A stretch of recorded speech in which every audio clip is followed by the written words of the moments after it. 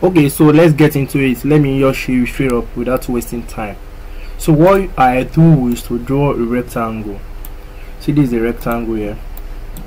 Then you reduce the rectangle. That's another one to make it to ubicate it. Either you ubicate it with your mouse, you can copy and paste your mouse, or you press plus, or you do Ctrl+Z, Ctrl+V, so I can be 2.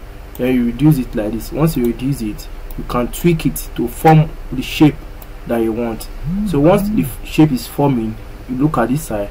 Once the shape is well formed, like you've achieved what you want to achieve, like this is perfect, it's fine, it can work for what you want to use to do. So you can still tweak it to make it perfect, but like this is fine. Click on this and you click on there, you trim it out, so it delete this. So then you have your own shape, just like that. It's simple, it's very simple. So it's very simple.